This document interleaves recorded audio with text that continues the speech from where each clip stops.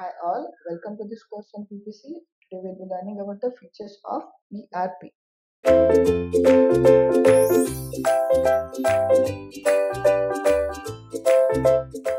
So what is ERP? Why do we need to integrate this with the systems of blockchain?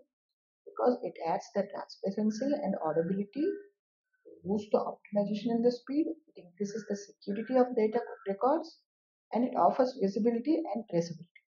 So when we combine all of these into this ERP system of a blockchain, work or the products on a large scale are also being done in an easy manner and in a smooth functioning manner. Hence, the ERP, when it is added with this blockchain, it can facilitate the automation of processes and solve the trust issues. It smart contracts in the blockchain which can help to automatically verify the transaction which when it is compliant. It may grant easy access to the relevant stakeholders and provide real-time traceability. It prevents data leakages and helps with verification and authentication of the identities. Basic features of this enterprise resource planning is it boosts the businesses with the product planning, the manufacturing resource planning, managing the inventories, human resource managing, company finance, customer relationship management, supply chain management, etc. So all these features or the solution of all these features are done by the software based big data or cloud computing solution which is given by the feature of this ERP.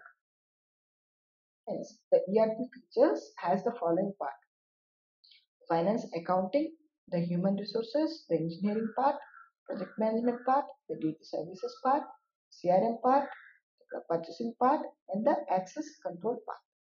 So when we start with this, the purchasing part, during the raw materials or the raw materials which are to be purchased that can be done by this ERP.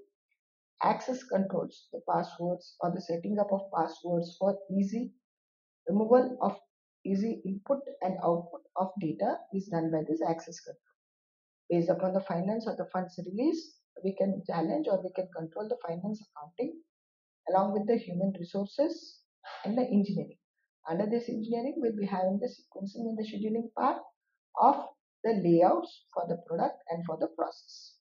Then the project management, the complete amount of time which will be required, how it can be controlled and how it is to be controlled for proper elimination of idle times and proper utilization of time. With the data services CRM, we can entirely go for a very good system with a smooth functioning by the utilization of all these features in ERP. Thank you.